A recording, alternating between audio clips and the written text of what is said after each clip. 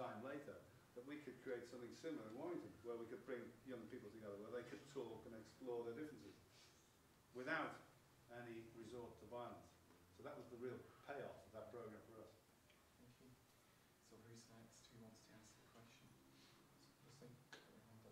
What do you think about the recent conspiracy theories about Warrington Bomb? Ah, yes. Well, did you see the program? Did you? Well, it took me by surprise. I'd never heard of this Red Action Group, and I actually asked Martin McGuinness about it, and he scoffed at the idea. He gave it no credibility. Now, the problem I've got with Martin is he says he knows nothing about the Warrington bombing. Do I believe him? No. But he says he doesn't know why Warrington was bombed. He doesn't know who did it.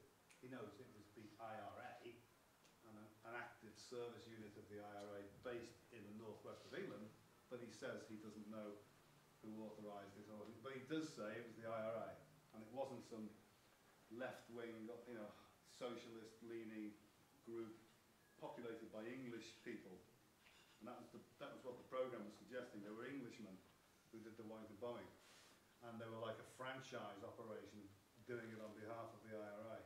He scoffed at that. He said it would just be inconceivable that that would have been the case. So he says it was definitely the IRA. He confirmed that the other night, didn't he, at the lecture, where he said, we know that he thought it was the IRA. Nathaniel? What plans do you have for the charity in the future? Survival. That sounds a bit grim, doesn't it? But the main thing we have to work on is survival. I mean, we have a wild stab in the dark how much money our foundation, needs to raise every year just to survive. Just have a wild guess. Any of you? Million. No, it's not that much. It's always good to aim high, isn't it? Then you put the questioner on the spot. No, it's not £1 million, although I'd like £1 million a year. But we have to raise £600,000 a year just to stand still.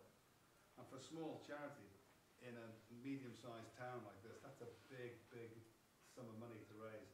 It's all very well the national charities, our colleagues, the NSPCC, and Guide Dogs for the Blind, and Lifeboats Associations, they've got deep, deep, deep reserves of money.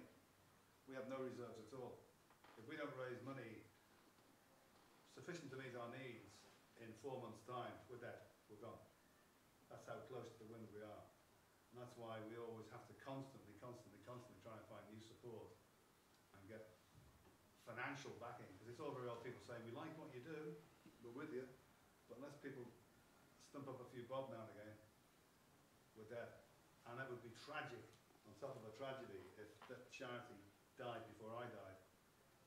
So my main ambition, to answer your question, is that the charity's still here when I go and when my wife goes. Because what a waste that would be to have set it up and it's doing brilliant work. And because of lack of money, we couldn't keep running it.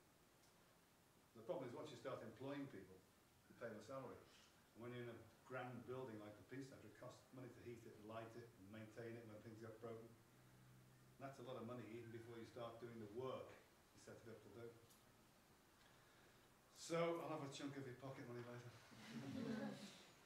Who's got any more questions? Do you know why we targeted Warrington? No. Well, I can keep it the short answer or I'll make it slightly longer. No, I don't. I mean, 2.5 weeks before, they attempted to blow up a gas plant. You may know this, again, you may not, but your mum and dad would remember. On Winnick Road, you know the road leading up to the M62? Where the health centre is on the left, what we call it, Total Fitness or whatever. Anyway, there was a gas storage plant there where they had gas cylinders, so long and so wide, sitting in a big stack, commercial gas. And about 2.5 weeks before the Bridge Street bombing, they attempted to blow that place up. And had they been successful, they'd have devastated a large area. They would have killed goodness knows how many people, because it was residential housing across the street. All they succeeded in doing was in detonating one of these cylinders, and it created a big fireball in the sky, which was captured on camera by a resident filming from his bedroom. What he was doing with his camera on 3 in the morning, I don't know, and I won't go down that route, but anyway, he filmed it. And the BBC and the ITV and everybody showed it on the main evening news, because it was a big story in Warrington. I remember Tim sitting with me and being spellbound by it. It really was like from a distance, it looked like a nuclear explosion, a big ball of fire in the black night sky. The guys who did that were apprehended, fleeing Warrington, and were arrested, 3 of them. And the police officer took a bullet wound in his foot for his pains when he arrested them. Why they did that, I don't know. I think the Bridge Street bombing probably was in retaliation for that attempt failing and for the 3 guys doing it being caught and locked up. But why they came to Warrington in the first place? Why Warrington? Why not Wigan or St Helens or Liverpool or Manchester? I don't know. But they just happened to choose Warrington. Perhaps because the motorway network places Warrington at the kind of hub of the motorway. You've got M6, 62, 56. You can get in and out of Warrington, well, apart from daytime, you can get in and out of Warrington quite easily. Daytime you wouldn't. But they obviously came in at night and did the deed then. Good question, Keelan, because there is no direct answer, is there? We still don't know, but that's the way to flee out of Warrington, the location it's easy to get out of, in theory. You also had a question? Lots of our pupils go to the Peace Centre for courses and activities like the Youth Club. What's the vision for the Peace Centre when it was built? 2 things, to provide help for young people at risk of violence or getting involved in violence to turn away from violence, because in the end all it brings is pain and suffering. And there is no conflict anywhere that's ever solved by violence. You may, if I put a gun to your head now and said, you agree with me on everything I say, you're going to say yes, otherwise I might shoot you. I don't change your beliefs, I don't change your mind, all I do is make you so afraid you say you agree with me. To actually get a lasting understanding with people who are your enemies or the people who you fear, you have to have a debate, you have to discuss things, don't you? There's no other way. So we have young people come in, and we have adults who are, as I said a moment ago, who are victims of terrorist acts. Like I say, former civilian victims like us, military, police, and victims of 7/7 in London and so on. So we have 2 streams, youth work and support for victims.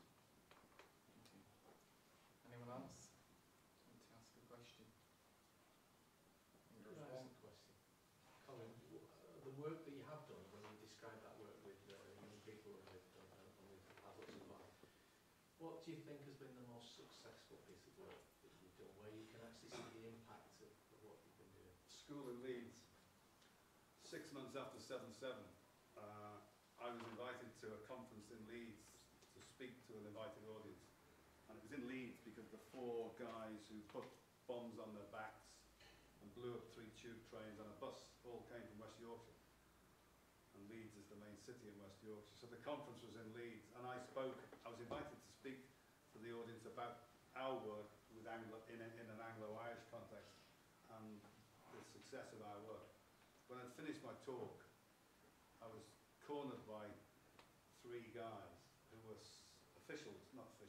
politicians, local councillors on Leeds City Council, who proceeded to tell me about this school called South Leeds High School and the fact that it was a school in danger of meltdown.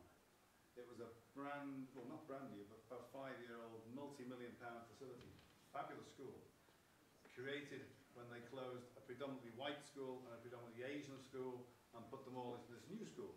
And from day one, there was considerable violence, black on white, white on Asian, black on Asian, and the right ethnic mix.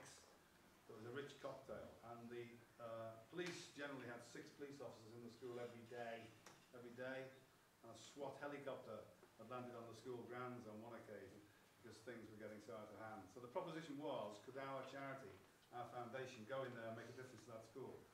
And if I keep the story fairly short, the answer was yes. The school is now a fully functioning school, which gets good Ofsted reports and has not got the problem at all that it used to have. And we did that by doing a leadership development program with 3 groups of 24 kids at a time. And the 24 kids were identified by the school as being the kids who were the opinion formers, the ones who influenced other young people, and we put them into the workshops.